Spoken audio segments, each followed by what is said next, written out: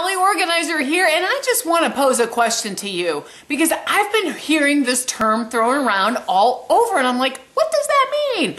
Too conservative. Too financially responsible? Your skirt is too long? Not enough cleavage showing?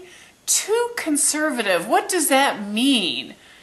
So can somebody tell me? So that's my Holly's Habitude today. My attitude is that if somebody says that they're too conservative and they're talking about me, I take that as a compliment, first off. And number two, if somebody's not very conservative, run. Think about it.